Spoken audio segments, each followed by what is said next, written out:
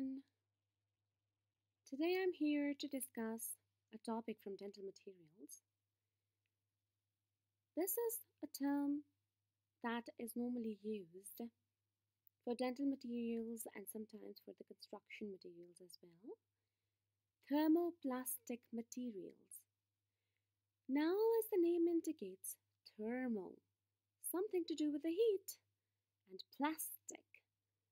Plastic means they are moldable. So, if we go to the definition, so materials that are hard otherwise but become soft, flexible, and moldable on application of heat.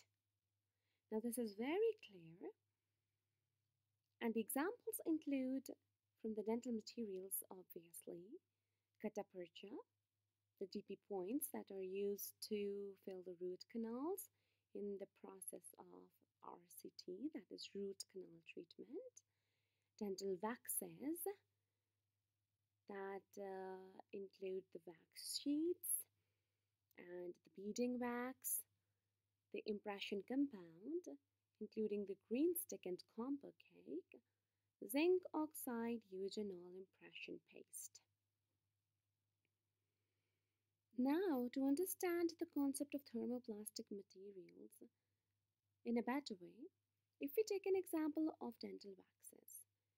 Now, if you pick up a wax sheet in the normal room temperature, you just hold it and you try to mold it or you try to bend it, it's going to break because it's very brittle. But if you take it to the flame of the Bunsen burner and then you heat it a bit, then before its melting point definitely, then it becomes very soft and moldable. Then you can use it for the purpose of making the rims or whatever purpose you're using it for.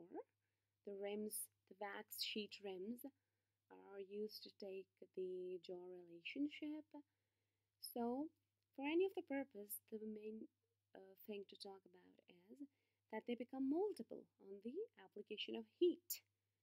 So, this is the sole meaning of the term thermoplastic.